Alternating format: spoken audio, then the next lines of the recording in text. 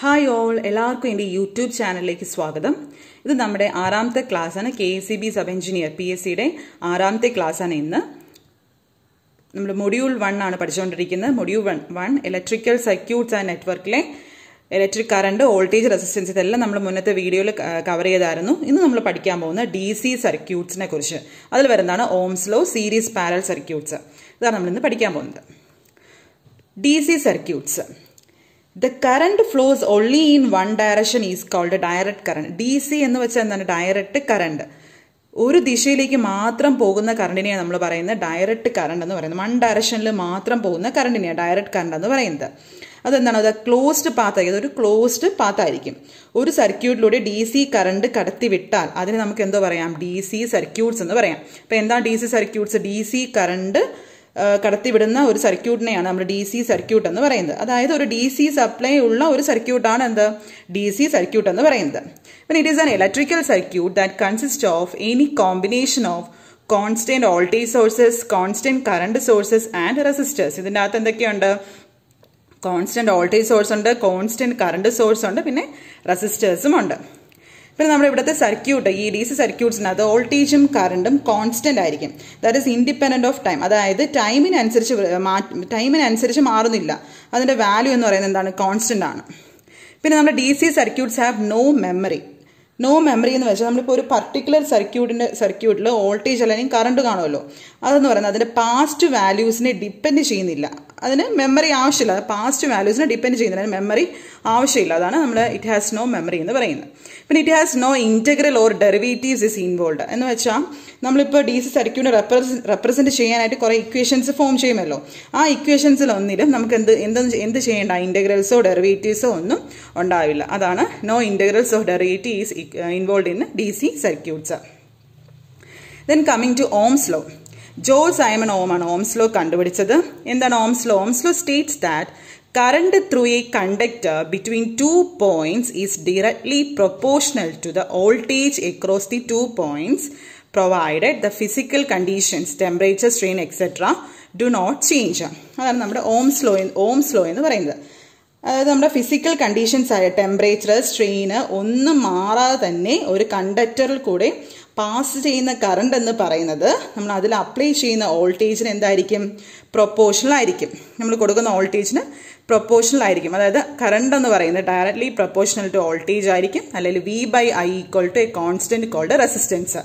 Resistance നമ്മൾ മുന്നത്തെ വീഡിയോയിൽ പഠിച്ചിട്ടുണ്ട്. It is the opposition offered to the current flow in A conductor. ഇതാണ് നമ്മുടെ ഓംസ് ലോ ട്രയാങ്കിൾ. ഇതിൽ നമുക്ക് V കണ്ടുപിടിക്കണമെങ്കിൽ I × I direct multiply ചെയ്താൽ മതി. I കണ്ടുപിടിക്കണമെങ്കിൽ V/R, R കണ്ടുപിടിക്കണമെങ്കിൽ V/I. ഇതാണ് നമ്മുടെ ഓംസ് ലോ ട്രയാങ്കിൾ. നമ്മുടെ ഈ ഓംസ് ലോ ആണ് നമ്മുടെ fundamental principle of electric current. അതായത് ഈ ഓംസ് ലോയിൽ നിന്നാണ് നമ്മൾ വേറെ ഇക്വേഷൻസ് എല്ലാം ഡെറൈവ് ചെയ്യുന്നത്. This is the graph showing the Ohm's law.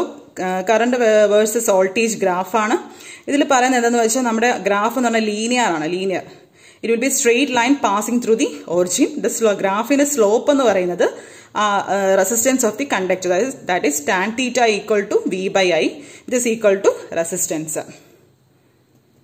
ഇനി നമുക്ക് കണ്ടക്ടേഴ്സിനെ രണ്ടായിട്ട് ക്ലാസിഫൈ ചെയ്യാം. ഓമിക് കണ്ടക്ടേഴ്സ് എന്നും നോൺ ഓമിക് കണ്ടക്ടേഴ്സ് എന്നും. ഓമിക് കണ്ടക്ടേഴ്സ് എന്ന് വെച്ചാൽ ഓംസ് ലോ ഒബേ ചെയ്യുന്ന കണ്ടക്ടേഴ്സിനെ നമ്മൾ എന്ത് പറയും? ഓമിക് കണ്ടക്ടേഴ്സ് എന്ന് പറയും. For example metals. ഇതിൽ നമ്മൾ ഈ ഓമിക് കണ്ടക്ടേഴ്സിൽ നമ്മുടെ VI ഗ്രാഫ് എന്ന് പറയുന്നത് straight line passing through the origin ആയിരിക്കും. സ്ട്രെയിറ്റ് ലൈൻ ആയിരിക്കും. ഓംസ് ലോ ഒബേ ചെയ്യുന്നതുകൊണ്ട് ഓംസ് ലോയുടെ സെയിം ഗ്രാഫ് ആയിരിക്കും. നോൺ ഓമിക് കണ്ടക്ടേഴ്സ് എന്ന് വെച്ചാൽ ഓംസ് ലോ ഒബേ ചെയ്യാത്ത, അതായത് I പ്രൊപ്പോർഷണൽ ടു V എന്നുള്ളത് ഒബേ ചെയ്യാത്തതിനെയാണ് നമ്മൾ നോൺ ഓമിക് കണ്ടക്ടേഴ്സ് എന്ന് പറയുന്നത്. For example vacuum tubes, transistors, electrolytes. ഇതൊക്കെ പരീക്ഷയ്ക്ക് പ്രീവിയസ് ക്വസ്റ്റ്യൻ പേപ്പറിൽ ചോദിച്ചിട്ടുണ്ട്. വാക്യൂം ട്യൂബ്സ്, ട്രാൻസിസ്റ്റേഴ്സ് എല്ലാം ഓമിക് ആണോ നോൺ ഓമിക് ആണോ? ഇറ്റ്സ് നോൺ ഓമിക് കണ്ടക്ടേഴ്സ് ആണ്. പിന്നെ ഈ non ohmic കണ്ടക്ടേഴ്സിന് VI ഗ്രാഫും non linear ആയിരിക്കും. പിന്നെ നമ്മൾ DC സർക്യൂട്ടിനെ ലോഡ് എന്ന് പറയാം. നമ്മളൊരു DC സർക്യൂട്ട് എടുക്കുകയാണെങ്കിൽ അതിൽ എന്താണ്? ഒരു ക്ലോസ്ഡ് പാത്ത് ആയിരിക്കും. അതിലൊരു ലോഡ് കാണും. നമ്മൾ DC സർക്യൂട്ടിലുള്ള ലോഡ് എന്ന് പറയുന്നത് റെസിസ്റ്റൻസ് ആയിരിക്കും. ആ റെസിസ്റ്റൻസ് നമുക്ക് എങ്ങനെയൊക്കെ കണക്ട് ചെയ്യാം? സീരീസ് ആയിട്ട് കണക്ട് ചെയ്യാം, പാരലായിട്ട് കണക്ട് ചെയ്യാം. സീരീസ് പാരലായിട്ടൊക്കെ നമുക്ക് ആ റെസിസ്റ്റൻസിനെ കണക്ട് ചെയ്യാം. നമ്മൾ ആദ്യം പഠിക്കാൻ പോകുന്ന റെസിസ്റ്റൻസിനെ റെസിസ്റ്റൻസ് ഇൻ സീരീസ്. ഈ ഒരു ഫിഗർ നോക്കി. ഇതിൽ എത്ര റെസിസ്റ്റൻസ് ഉണ്ട്? 3 റെസിസ്റ്റേഴ്സ് ഉണ്ട്, R1, R2, R3. ഇത് സീരീസ് ആയാണ് കണക്ട് ചെയ്തിരിക്കുന്നത്. ഇതിന് അക്രോസ് ഒരു വോൾട്ടേജ് ഉണ്ട് ഈ എന്നുള്ള വോൾട്ടേജ് ആണ് V1, V2, V3 എന്ന് ഡിവൈഡ് ചെയ്ത് പോകുന്നത്. ഇത് ഈ V1 എന്ന voltage across R1, V2 across R2, V3 across R3. ഈ വോൾട്ടേജ് ആണ് ഡിവൈഡ് ചെയ്ത് പോകുന്നത്. ഇവിടെ എന്ന് വെച്ചാൽ റെസിസ്റ്റൻസ് എല്ലാം സീരീസ് കണക്ഷനാണ്. അപ്പം നമുക്ക് ടോട്ടൽ റെസിസ്റ്റൻസ് കണ്ടുപിടിക്കാൻ വേണ്ടി ജസ്റ്റ് എന്ത് ചെയ്താൽ മതി? എല്ലാം കൂടെ ചെന്ന് ആഡ് ചെയ്താൽ മതി. പിന്നെ നമ്മൾ ഒരു കാര്യം ഓർത്തോണം, ഇൻ സീരീസ് റെസിസ്റ്റൻസിൽ നമ്മുടെ കറണ്ട് എന്ന് പറയുന്നത്, കറണ്ട് ഫ്ലോയിങ് ത്രൂ എന്ന് പറയുന്നത് എന്താണ്? സെയിം ആണ്, സെയിം കറണ്ട് ആയിരിക്കും. കറണ്ട് സെയിം ആയിരിക്കും റെസിസ്റ്റൻസിൽ, സീരീസ് കണക്ഷനിൽ ഇതിൽ കറണ്ട് എന്ന് പറഞ്ഞാൽ സെയിം. വോൾട്ടേജ് എന്താണ്? ഡിവൈഡ് ചെയ്താണ് പോകുന്നത്. വോൾട്ടേജ് ഡിവൈഡ് ചെയ്ത് പോകുന്നു, കറണ്ട് സെയിം ആണ്. നമുക്കിപ്പോൾ ഇക്വേഷൻ നോക്കാം. V1 equal to Ohm's law അനുസരിച്ച് V1 equal to I into R1 എന്ന് എഴുതാം. V2 equal to I into R2, V3 equal to I into R3 as per Ohm's law. ഇനി നമ്മൾ എന്താണ് വോൾട്ടേജ് എല്ലാം കൂടെ ഡിവൈഡ് ചെയ്യുക. അപ്പം ആ ഇക്വേഷൻസ് സബ്സ്റ്റിറ്റ്യൂട്ട് ചെയ്യുക. IR1 plus IR2 plus I3. ഇതിൽ I കോമൺ എടുക്കുമ്പോൾ എന്ത് കിട്ടും? V equal to R1 plus R2 plus R3 into I. ഇവിടെ V ഉണ്ടല്ലോ, ഈ Vയുടെ അവിടെ നമ്മൾ എന്ത് ചെയ്തു? സബ്സ്റ്റിറ്റ്യൂട്ട് ചെയ്തു. V ഈക്വൽ ടു IR എന്നുള്ള ഇക്വേഷൻ സബ്സ്റ്റിറ്റ്യൂട്ട് ചെയ്തു. എന്നിട്ട് നമ്മൾ ഈ ഇക്വേഷനിൽ നോക്കിക്കഴിഞ്ഞാൽ ഇവിടുത്തെ ഐയും ക്യാൻസൽ ചെയ്ത് പോകും.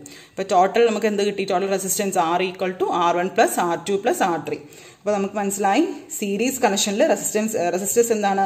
ടോട്ടൽ റെസിസ്റ്റൻസ് കണ്ടുപിടിക്കാൻ വേണ്ടി ജസ്റ്റ് എന്ത് ചെയ്താൽ മതി? എല്ലാം കൂടെ ആഡ് ചെയ്താൽ മതി.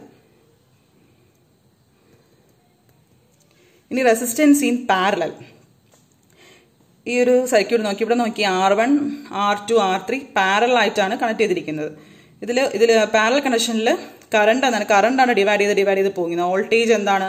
ഇതിൽ വോൾട്ടേജ് സെയിം ആണ്. കറണ്ട് ഡിവൈഡ് ചെയ്തിട്ടുണ്ട്, വോൾട്ടേജ് സെയിം ആണ്. പിന്നെ ഈ റെസിസ്റ്റേഴ്സിന്റെ 2 എൻഡുകൾ തമ്മിൽ പരസ്പരം കണക്റ്റഡ് ആണ്. അതാണ് പാരലൽ കണക്ഷൻസ് എന്ന് വെച്ചാൽ. കണ്ടോ, ഇതിന് 2 എൻഡ്, ഈ R1ന്റെ 2 എൻഡും ഇതെല്ലാം പരസ്പരം തമ്മിൽ കണക്റ്റഡ് ആണ്. ഇതിൽ നമുക്ക് നോക്കാൻ, ഇവിടെ നമുക്ക് സെയിം ആയിട്ടുള്ളത് വോൾട്ടേജ് ആണ്, കറണ്ട് ആണ് ഡിവൈഡ് ചെയ്ത് പോകുന്നത്. അപ്പോൾ I equal to I1 plus I2 plus I3 as per Ohm's law നമുക്ക് എന്ത് എഴുതാം? I1 equal to V1 by R1, I2 equal to V2 by R2, I3 equal to V3 by R3. Voltage same ആണ്. അതിവിടെ substitute ചെയ്യുക. അപ്പം എന്ത് കിട്ടും? ഇവിടെ നമ്മൾ ഐയുടെ സ്ഥലത്തിൽ V ബൈ R എന്ന് സബ്സ്റ്റിറ്റ്യൂട്ട് ചെയ്യുക. ഈ വിയും ക്യാൻസൽ ചെയ്ത് പോകും. അന്നേരം നമുക്ക് എന്ത് കിട്ടും? 1 by R equal to 1 by R1 plus 1 by R2 plus 1 by R3. ഇതാണ് നമ്മുടെ പാരലൽ കണക്ഷന്റെ ടോട്ടൽ റെസിസ്റ്റൻസ് കാണാനുള്ള ഇക്വേഷൻ. ഇനി ഇതുമായി ബന്ധപ്പെട്ടുള്ള പ്രീവിയസ് ക്വസ്റ്റ്യൻസ് ആണ് ഈ സിലബസിൽ നിന്നുള്ളത്. അതായത് ഫസ്റ്റ് ക്വസ്റ്റ്യൻ, ഈ current of 0.5 ampere is flowing through the resistance of 10 ohm. Find the potential difference between 2 ends. ഇവിടെ കറണ്ട് തന്നിട്ടുണ്ട്, റെസിസ്റ്റൻസ് തന്നിട്ടുണ്ട്. നമുക്ക് കണ്ടുപിടിക്കാനുള്ള എന്താണ്? പൊട്ടൻഷ്യൽ ഡിഫറൻസ് ആണ് കണ്ടുപിടിക്കാനുള്ളത്. നമുക്കിവിടെ as per Ohm's law V equal to IR, direct substitution, we get the answer as 5 volt. Second question is supply voltage of 220 volt is applied to a 100 ohm. Find the current flow through it. ഇവിടെ voltage തന്നിട്ടുണ്ട് 220 volt, resistance 100 ohm. Current ആണ് കണ്ടുപിടിക്കാനുള്ളത്. Formula നമുക്കറിയാം, ഓംസിലുള്ള ഫോർമുലയാണ് I equal to V by R. Direct substitution, we get the answer as 2.2 ampere. നിങ്ങൾ ചെയ്ത് നോക്കണം ഇതൊക്കെ. Third question, calculate the resistance of the conductor if a current of 5 ampere flow through it when the potential difference across it is 10 volt. ഇതിൽ നമുക്കിവിടെ കണ്ടുപിടിക്കാനുള്ള resistance ആണ്. Calculate resistance, current തന്നിട്ടുണ്ട്, voltage തന്നിട്ടുണ്ട്. അങ്ങനെയാണെങ്കിൽ നമുക്ക് ഓംസ് ലോ വെച്ച് R equal to V by I എന്ന ഇക്വേഷൻ സബ്സ്റ്റിറ്റ്യൂട്ട് ചെയ്യാം. വാല്യൂ നമുക്ക് കണ്ടുപിടിക്കാം. R ഈക്വൽ ടു 2 ohm കിട്ടും. Fourth question, a circuit is made of 0.4 ohm wire, a 1500 ohm bulb and a 120 ohm rheostat connected in series. Determine the total resistance of the circuit. ഇവിടെ മൂന്ന് resistance ഉണ്ട്. വയറിന്റെ resistance, ബൾബിന്റെ resistance, റിയോസ്റ്റാറ്റിന്റെ resistance. ഇത് മൂന്നും connect ചെയ്തിട്ടുള്ള സീരീസിലാണ്. നമുക്ക് കണ്ടുപിടിക്കുന്ന total resistance ആണ് കണ്ടുപിടിക്കാനുള്ളത്. സീരീസ് ആയി കണക്ട് ചെയ്യുകയാണെങ്കിൽ ടോട്ടൽ റെസിസ്റ്റൻസ് എന്ത് ചെയ്താൽ ജസ്റ്റ് നമുക്ക് മൂന്നും കൂടെ എന്ത് ചെയ്താൽ മതി? ആഡ് ചെയ്താൽ മതി. അന്നേരം എന്ത് കിട്ടും? 270.4 ohm കിട്ടും. Fifth question, the purpose of load in an electric circuit. ഒരു ഇലക്ട്രിക് സർക്യൂട്ടിനകത്ത് ലോഡിന്റെ പർപ്പസ് എന്താണ്? To utilise, electrical energy utilise ചെയ്യുക എന്നതാണ് ഒരു ലോഡിന്റെ പർപ്പസ് എന്ന് പറയുന്നത്. Sixth question, electrical appliances are not connected in series because. അതായത് നമ്മൾ ഈ ഹോമിലൊക്കെ നോക്കുകയാണെങ്കിൽ നമ്മുടെ ഇലക്ട്രിക്കൽ അപ്ലയൻസസ് ഏത് കണക്ഷനാണ്? സീരീസ് ആണോ പാരലാണ്? പാരലൽ കണക്ഷൻ ആണ്. വൈ? എന്തുകൊണ്ടാണ് സീരീസായി കണക്ട് ചെയ്യാത്തത്? ബിക്കോസ് ഈ അപ്ലയൻസിലെല്ലാം കറണ്ട് റേറ്റിംഗ്സ് സെയിം ആണോ? അല്ല, ഡിഫറെന്റ് കറണ്ട് റേറ്റിംഗ്സ് ആയതുകൊണ്ട് നമുക്ക് എന്ത് ചെയ്യണം? സീരീസ് ആയിട്ട് കണക്ട് ചെയ്യാൻ പറ്റത്തില്ല. അത് പാരലായിട്ടാണ് കണക്ട് ചെയ്യുന്നത്.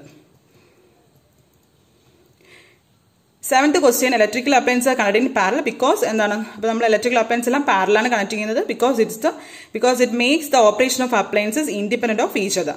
അതുകൊണ്ടാണ് നമ്മൾ എന്തിനെ parallel ആയിട്ട് കണക്ട് ചെയ്യുന്നത്.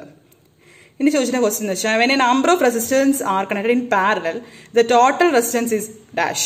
നമ്മൾ കുറേ റെസിസ്റ്റൻസ് പാരലൽ ആയിട്ട് കണക്ട് ചെയ്താൽ നമുക്ക് കിട്ടുന്ന ടോട്ടൽ റെസിസ്റ്റൻസ് എന്ന് പറയുന്നത് എന്തായിരിക്കും? അവിടെ ഉണ്ടാകുന്ന ഏറ്റവും ചെറിയ റെസിസ്റ്റൻസിനെ കാട്ടിയും കുറഞ്ഞ വാല്യൂ ആണ് നമുക്ക് കിട്ടുന്നത്. It's less than the smallest resistance.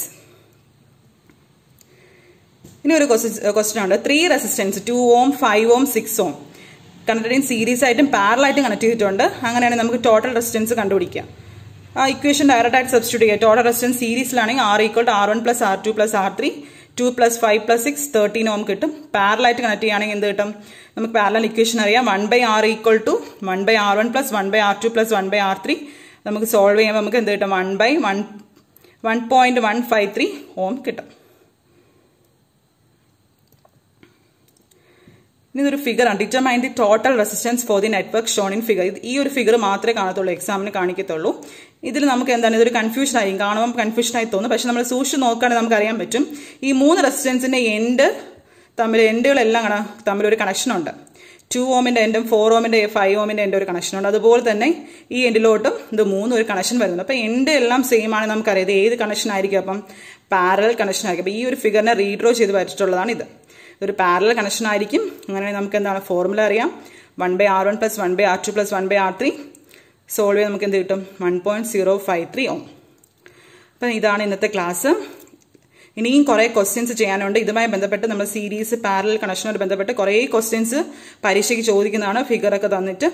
അപ്പം നിങ്ങൾ എന്ത് ചെയ്യാന്ന് അതിൻ്റെ ടെലഗ്രാം ചാനൽ ലിങ്ക് നോക്കുക, അല്ലെങ്കിൽ നമ്മുടെ ഈ ഫോൺ നമ്പർ നിങ്ങൾ കോൺടാക്ട് ചെയ്യാം. ടെലഗ്രാമിലെ ചാനലുകൊണ്ട് നമ്മൾ കൂടുതൽ ക്വസ്റ്റ്യൻസ് ചെയ്യുന്നതാണ്. അപ്പം ഇന്നത്തെ ക്ലാസ് ഇവിടെ എൻഡ് ചെയ്യുന്നു. Thank you.